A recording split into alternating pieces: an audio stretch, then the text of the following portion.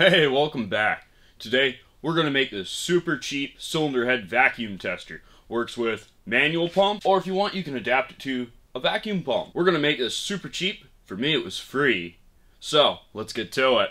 So here's the part where we stick it in the bandsaw. This is just 4-inch channel in my case. I cut it 4 inches long. We're going to bring it back to the bench and make sure she's nice and square. We're going to begin deburring. Want to make sure there's no sharp edges. We'll get some brake clean here, and we're going to spray the backside and make sure it's nice and clean. Nothing else coming off on this paper towel. And then we're going to stick this on.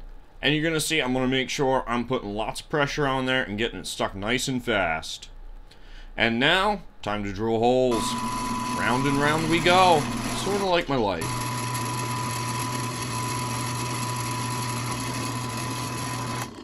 So we get the holes drilled, make sure it's going through that foam. And now we're going to stick an air coupling in here, because this is what I had, and it worked. You can see I use lots of blue RTV and forced air dried. So now we're going to begin testing. I'm using my piece of granite countertop that's just lying around I use for different things, but you can see when I push down it actually seals, which doesn't surprise me. This thing isn't flat by any means, and I know that. I just use this more as a hard surface. It worked perfect for testing and verifying that, yes, we can hold a vacuum with this whole setup. So let's move on to actually testing the cylinder head.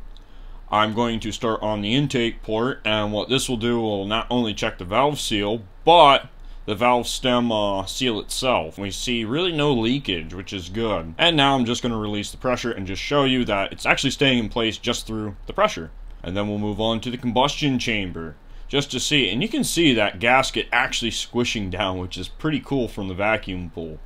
This is another way you can test, and you'll always have some leakage no matter what with this. No matter what, you're gonna have leakage. This will at least indicate if there's any major problems with the head right off the bat.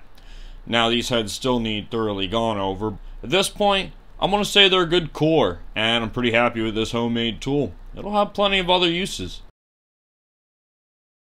So, until next time, I shall see you.